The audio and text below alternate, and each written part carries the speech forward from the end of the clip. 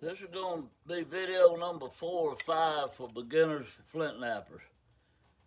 I've covered up to how to make platforms, angles. Angles is one of the most important things about flint knapping. And to me, platforms. And right now, accuracy. How accurate are you? If you hit too high up on a piece that's real thin, you hit up here by accident, or you hit over here somewhere where your platform's not right, it's going to break in half. So how can you have accuracy if you're a beginner in learning? And it's like I told my son when he was learning to shoot a rifle. I said, I'm going to tie a can on a rope, put rocks in it, I'm going to swing it, and you learn to shoot that swinging can, and you shoot every day. And the more you shoot, the more accurate, the more natural it comes from muscle memory. Well, muscle memory is almost the same thing tied in with flint knapping. I've seen carpenters, when I work with contractors, back before you had nail guns now, so some of you won't know what I'm talking about, but they would take a 16-penny nail and a hammer and stick it in, and 2 blows, it would be in the 2 before, not bent. They go on vacation for a couple of weeks, and be out of work for a couple of weeks, come back and put it in, wham, and they bend it. Wow, they bend the next one. It'd take them a while to get the hang of the accuracy back in the muscle memory. So if you're learning flint knapper, here's the best way I can teach you how to be accurate. Get you a flat piece of wood, bone, plywood, it don't matter. Anything that's flat with a straight edge, and put it on top of your rocket you're hitting on. Place it on top and place it right up to the very extreme edge. So when you come down, if you hit this here, you're not going to hurt a thing. But if you miss it and hit just right, look what's going to happen. You're going to run that flake down through there. So I think that makes a lot of sense for people beginning, especially when you get something kind of thin, because if you hit too high, it's going to be broke. I mean, that's all it is to it. You're going to break it. So now, I'm going to show you something else about this. I'm going to set these platforms up right here just a little bit. This is going to be a pretty short video. I might go ahead and finish this one out using this method, but once again, I'm going to place the wood on top. So the wood's on top, you just can't see the edge. And I'm going to get it close enough to where it's right where I want to hit. And then I'm going to come in here like this and run the flake off.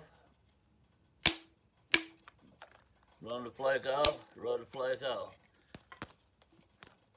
You could even use, in fact, I know you could. I don't know what it hurt. It might even would work better. I'm just sitting there thinking as we're playing along with this. I've always used a piece of wood or bone, but you could probably use your leather pad, roll a piece of leather up flat, or use your pressure flaker and put it down there like that, right on the top of it. So all you're gonna hit this pressure flaker pad, or you're gonna hit your platform, one or the other. If you hit your platform, it's gonna be a perfect strike. You're not gonna break nothing. If you hit your pressure flaking pad or your piece of bone or wood or whatever you got up there, you're not gonna break nothing because you didn't hit the rock. You hit that. So this is a no-lose situation right here. So here we come one more time. We'll make it a little closer to the edge. I don't know how much to the edge you can see that. I'm trying to figure out a way to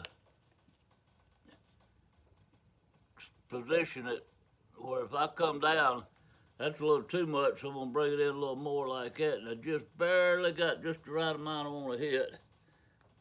I come down and hit it again. Now, the other thing I want to show you is I've done a video on this, but it wasn't that good. I guess I'll take it off, pull it off of YouTube, but it's using an anvil. I call it the bone anvil technique, and I've seen other people use a sandwich technique and put a rock on top of a rock, one under, whatever. But I came up with this. I promise I did. I've never seen it before. Somebody else might have been doing it.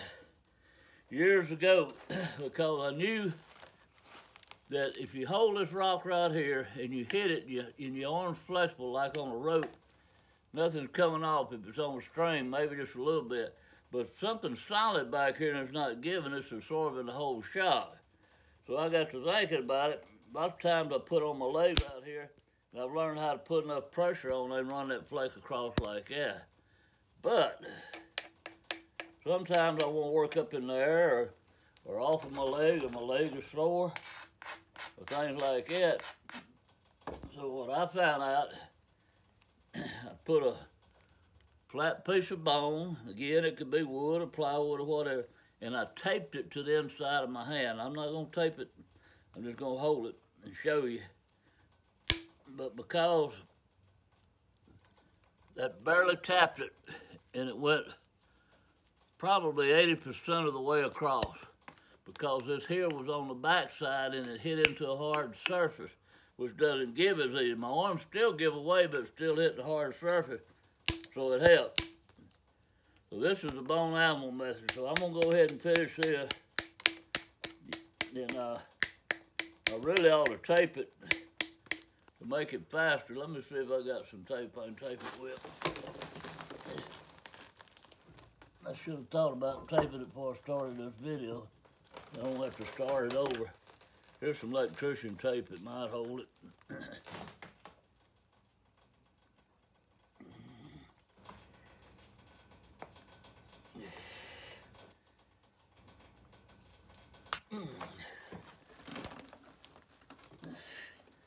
Now we got it going. That didn't take too long. Okay, I'm gonna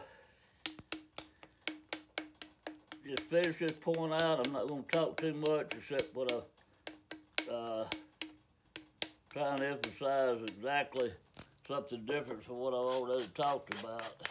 All right, I'm gonna hold it right here and press against that and strike. Strike. I'm just lightly tapping it right now because I don't want to run across. I just want it to run. Man, I dropped my pants and it wasn't tied on. I just want it to run right across here because I'm on this point edge. I'm gonna set it right here. Pull in on it. Just barely tap it. And I barely tapped it, and that went from that corner all the way across there. You can tell on the video that I'm not coming back from left field and hitting this. And the lighter you can hit and the shorter movements you make, the more accurate you are. It's sort of like bunting a baseball. If you're holding your bat and you're barely moving it to bunt, the more likely you are to hit the ball than if you're way back there swinging it. And this is kind of the principle this works on. I got it taped wrong in my hand. I needed it taped up and down. I didn't realize it. I haven't used this in years. But I do have video on it, but it does help, especially beginners to run long flakes. So watch this. Lightly tapped it, and that flake run about a ½ an inch. Now watch this one.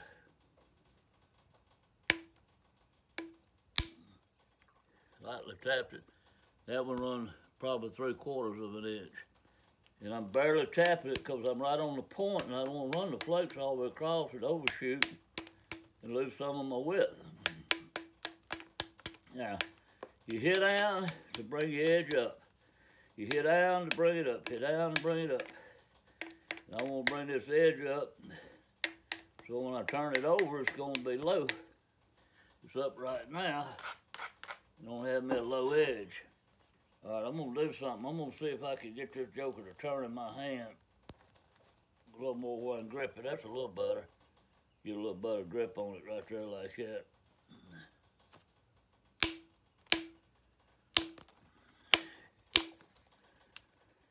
No, I was running knife. Do one right here on the end. Hitting down.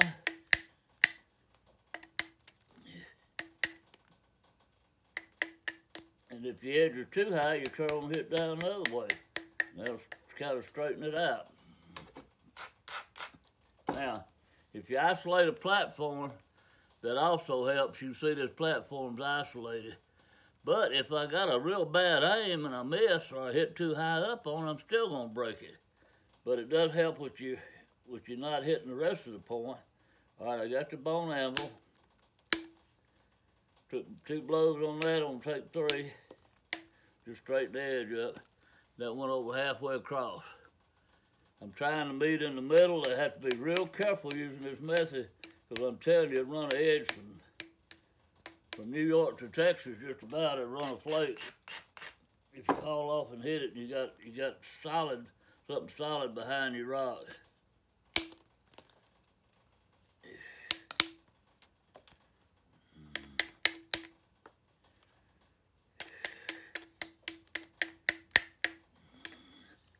I've had people send me comments about using the bone anvil method, how much it improves their thinning and their ability to run long flakes. Now, I tapped this one a little harder. I'm going to put it back where it come off at. It come off. And I'm going to put my thumb right here about 1/4 of an inch from the edge, and that's where it went. A pretty long flake. I just barely... Well, I tapped it a little harder than what I was tapping, but still wasn't hitting it hard at all.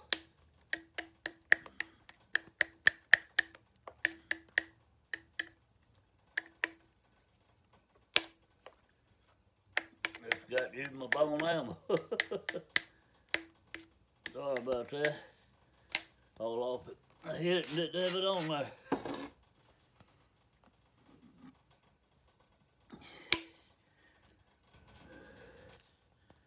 Light tap again. It's just a little more than what I've been tapping on, but that's where it come off at.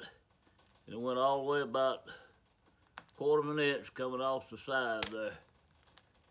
And I'm gonna try to run this one lightly. I'm gonna try to run it this way. I won't tap too hard. And I'm not gonna use it right here because I'm just turning the edge up.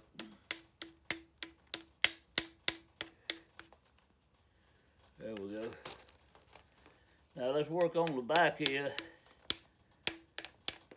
or I should say the base here, making me a platform right now, so I'm not using it. I'm hitting down to bring this edge up. Now we're gonna grind it, and we're gonna put it just like this on this bone anvil. I'm gonna put it on my leg right here, hit. Nice flake. Stick it on it again. Hit. Ooh, another nice flake. And another one.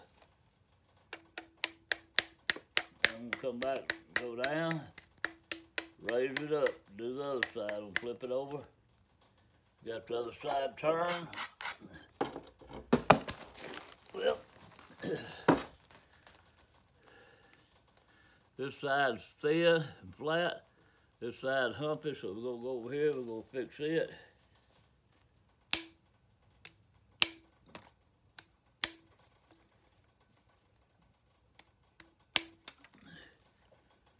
Nice, nice, did a great job. I even cut antlers up into like 1/2-inch flat pieces and glued them. Didn't glue them, but I taped them on each finger joint, like a piece here, a piece here, and a piece here. And on the inside joints, that way when I bend my fingers around, it would be touching something solid. So right now we're gonna come in here, lightly tap, get rid of a turtleback hump on the other side. Now raise this up. Now raise this up right in here. Turn it over like this to look at it, make sure everything's looking good. Then I'm gonna grind it. Take the bone anvil, come right in here. Nice one, run it 3/4 of the way across. Another one 3/4 of the way across. I didn't look at them, but it felt like it when it went on my fingers. Yeah, they did. They went 3/4, a little further than 3/4. I eased off on it, but I was getting close to the point, so I didn't have to travel as far. I wasn't hitting as hard as I was where it was the widest. Like right here at the end. That's a nice one. Nice one. one. Another nice one. Now, I'm going to get rid of this bone animal. Because you see how to thin it with it, I'm going to go back to using this. And what I'm going to do is I'm going to come on in here and go down, raise my platforms up, hitting down, raise them up. The best way to do these is pressure flaking them. You just make them doggone perfect pressure flaking.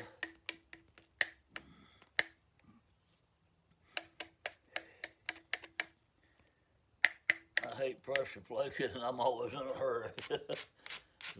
If I can't hammer them out right, if I can't do percussion to get my platforms the way I want them done, I will pressure flake them. All right, now I'm going to put this piece of wood on here. I'm going to come right here and hit and run it across.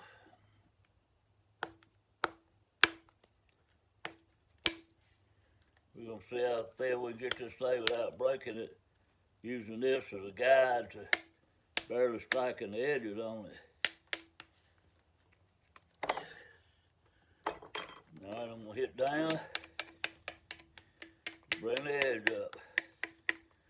When you hit down like this, it pulls this edge up towards me. The edge don't go anywhere, to be honest with you. You just take the material off the back that makes it look like it does. And it gives you a platform to strike on that's lower than the center line. But when you say moving the edge, you're not moving it this there. You're just moving the material around it. Okay.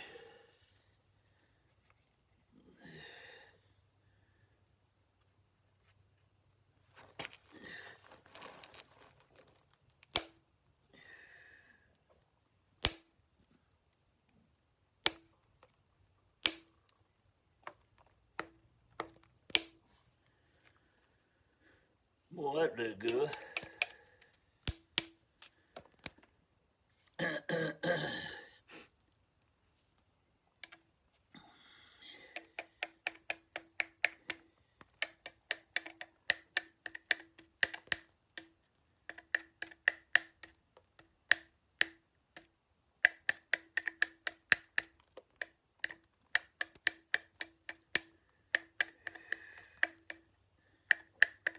I might be around a few more years. I'm gonna tell you something. I can tell you, I can tell I'm wearing out fast. I don't have the energy, the strength, nothing like I used to. Okay, now I'm gonna put this right on the very edge, and I'm hitting the wood. If you hear that, which is good, because I'm not. It's keeping me from breaking it because I'm hitting too high up. That did good. That was a good deal. Another one. Another one. Big old massive flakes there.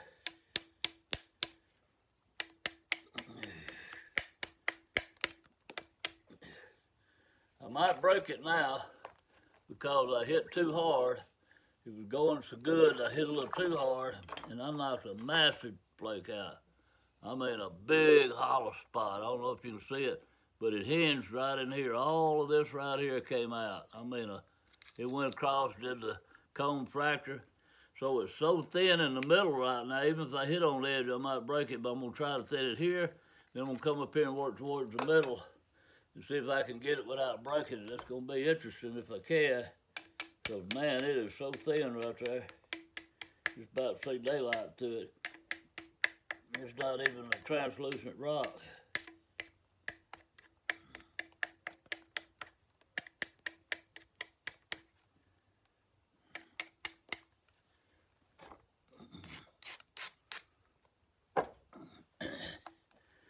This is a little, seems like a little flatter.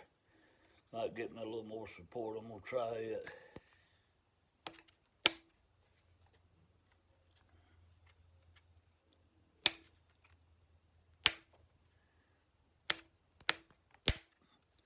Like I say, well, I see a lot of rock over here while I'm hitting over here. I'm changing it. I got it right on the edge. If I miss,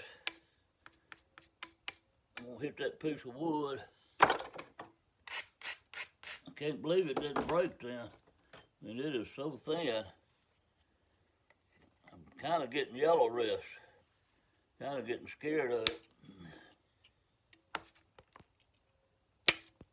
Whoa, I thought I heard it break, but it didn't. Must have hit that wood.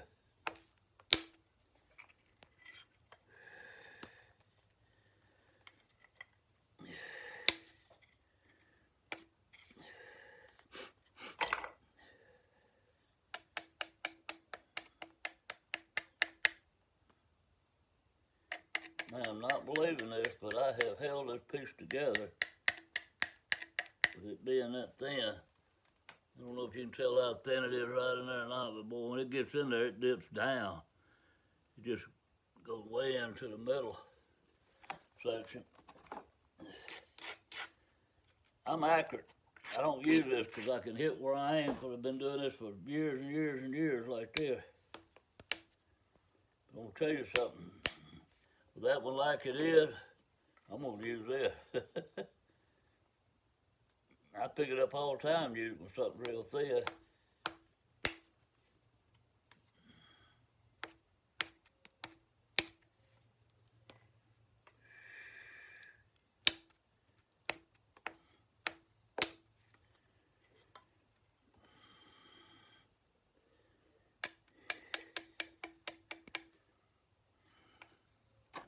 I just about got that straightened out.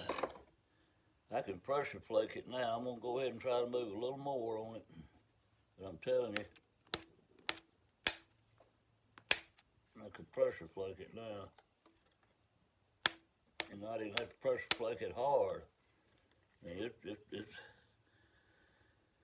90% out. I got a hump right here. I'm going to try to build me a platform for. This is one you need to pressure plate because it's got like a little hinge in there. And you get your pressure plate behind and get it out. But and it saves a lot of width, but I'm going to go ahead and narrow it. I'm not worried about it. You can come right in here now. What I'm doing right now is I'm just building a platform. I'm hitting almost straight out.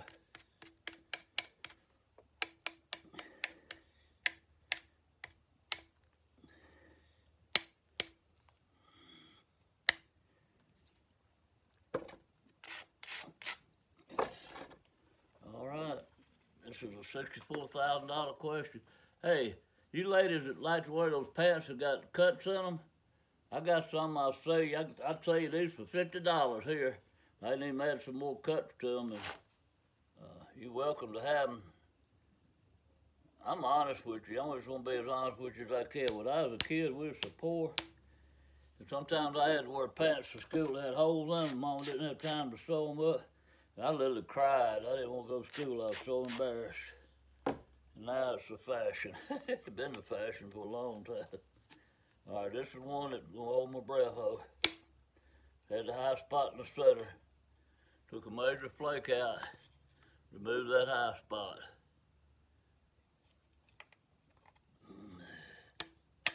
This is a real important learning factor right here. Using something on top of it where you barely hit the edge.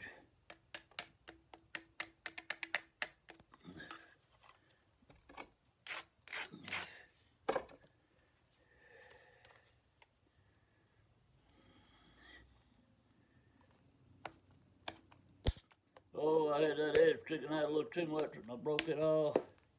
As soon as I went down to hit it, it turned on my finger, applying pressure, and it shot that way and I broke my point off. That's what I'm talking about. It's a thin, and that just goes to show right there it'll break. I'm gonna go back and try to redo my point and make sure it's not gonna slip on me. There we go.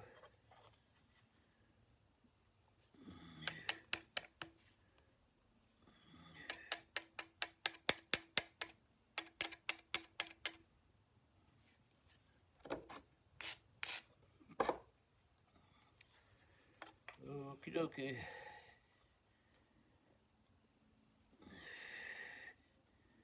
Just a 32nd of it sticking out is all I want. Woo, that did good. I'm gonna grind it, hit both sides of it now.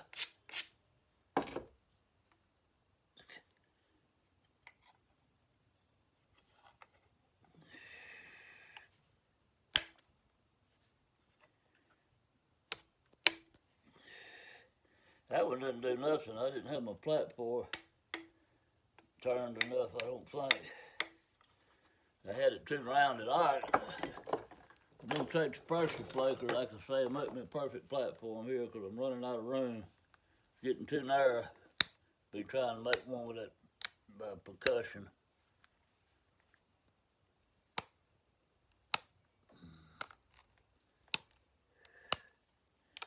We'll make me a continuous platform on both sides.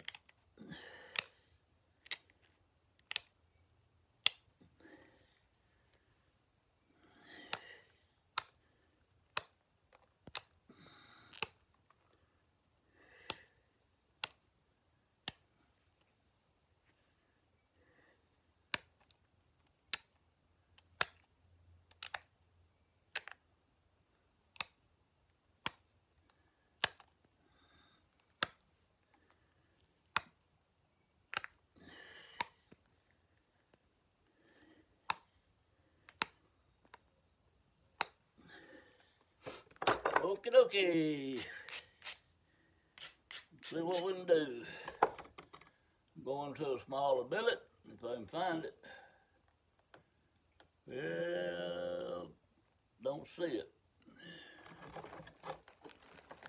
I don't like that when I see one, but I gotta make me a smaller one. This is my small one. I don't use it very often, but see how it's got that ring around and comes up? That's not good. That's where it's wore down so much from me using it. I think I see one here that, yeah, this one's not that bad. So this is what I use now, because if these rocks get thinner, you need to go lighter weight billets. Use these hollow copper billets.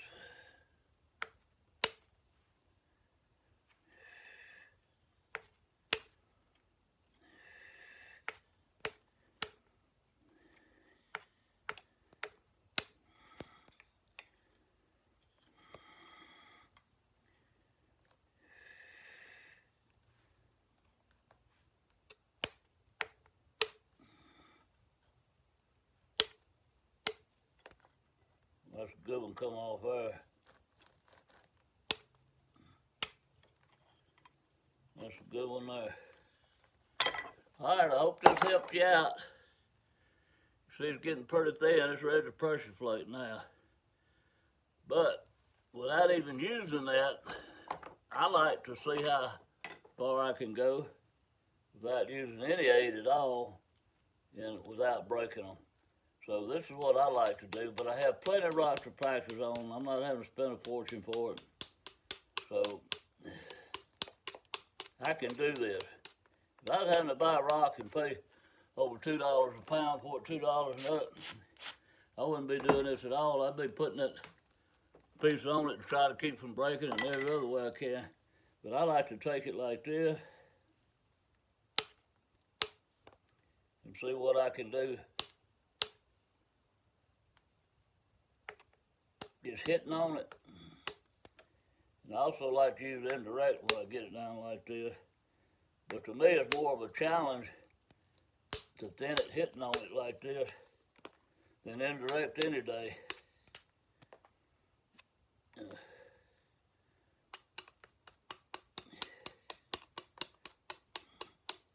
This is a very high risk move I'm fixing to do right now.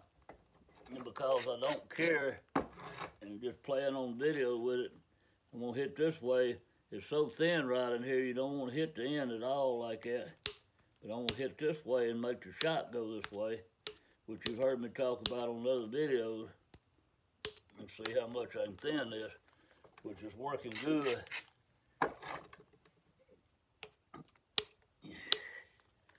Worked real good. Now I want to come back this way.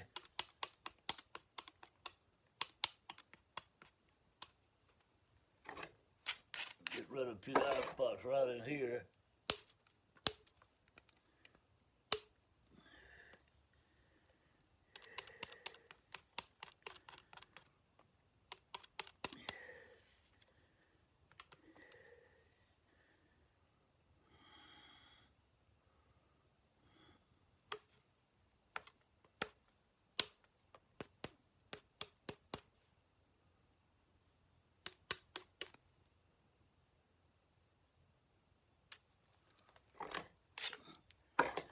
how narrow that point is. I'm hitting on it.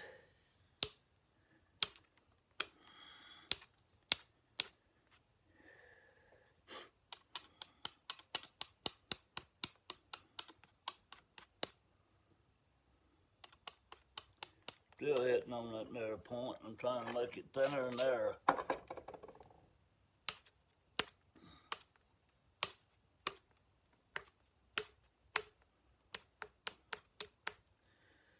A lot of those were not hitting it. I'll show you what I'm talking about. If you hit a platform usually hard 2 times and something don't give, don't hit on it no more. You're just messing your rock up, putting a lot of unnecessary shock in it. But I'm hitting like this, easing my way up to it, even though I feel like I'm accurate. So when I say a lot of them are not hitting it, they're not. Might sound like it, but they're not.